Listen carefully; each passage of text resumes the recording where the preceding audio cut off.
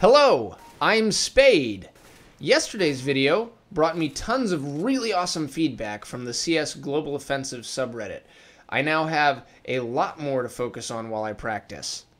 One of the first suggestions I saw was that if I really wanted to work on my headshots, I should create a local server with bots that regenerate their health as they go, so you pretty much need a headshot to be killed.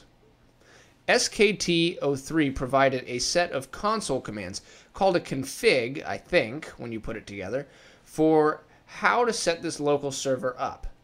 I've linked to his description in the video notes.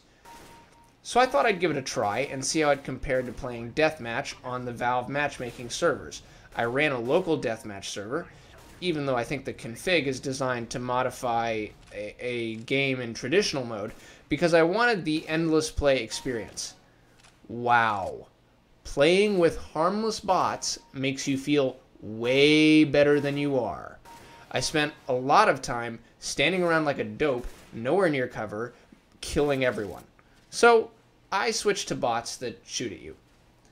This was a lot of fun, and it provided a good chance for me to practice my aim specifically and keeping my crosshairs at head height, or at least where I think head height is. One thing I've discovered, and I know this sounds really weird, but it seems like I hit the head more often if I aim a teensy tiny bit higher than I think I should. This is probably wrong for all sorts of reasons, not least of which is, you need to pull down when you're burst firing to counteract recoil, which sends your bullets higher. Anyway, I think playing in this server config is probably a lot like using one of those bicep curl machines at the gym.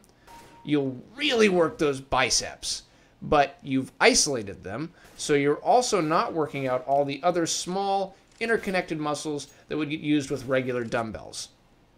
SKT03 is right. If I want to work on aim and aim only, this is an awesome way to do it. All in all, I'm glad I have it, but I think I definitely need to spend time playing against humans who move, think, and react like humans on the map. Oh, and my headshots per minute for the bots that shoot at me was 2.74. Many thanks to SKT03 for sharing the config.